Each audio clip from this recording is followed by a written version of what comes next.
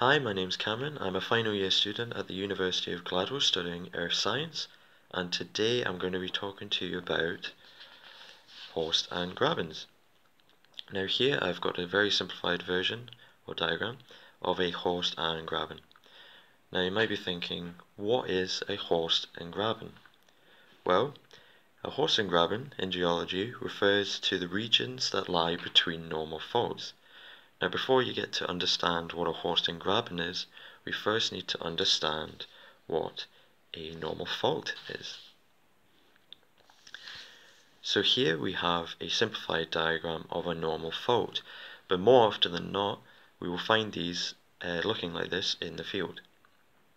So we classify faults by how the two rocky blocks on either side of the fault move relative to each other. A normal fault drops rock on one side of the fault down relative to the other side. So the red line represents the fault and the red arrows represent the direction of movement along the fault. The easiest way to remember the difference between a hanging wall and a footwall is the hanging wall, as it's moving downwards or thrusted downwards, is hanging onto the footwall, and the footwall you just remember as it looks like a foot. So you may be thinking, what has this got to do with a Horst and Graben? Well, this diagram will hopefully explain that.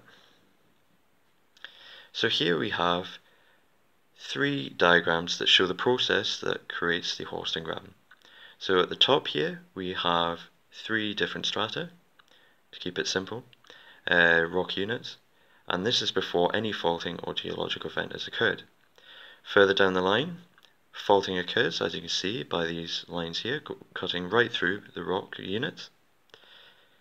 And further down the line, we then get the normal faulting occurring.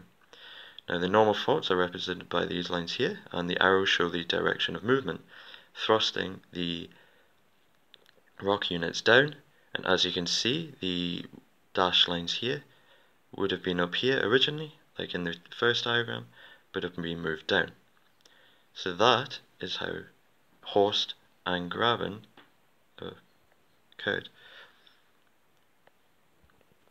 Now Horst and Grabens are more often than not formed together and are typically represented by low-lying areas such as Grabens are typically represented by low-lying areas such as rifts and river valleys, whereas Horst represent the ridges between or on either side of these valleys. Now I hope I've given you a great insight into how Horst and Grabens work. Hopefully made you a bit more interested in the world of earth science. Thank you for watching and hope to catch you next time.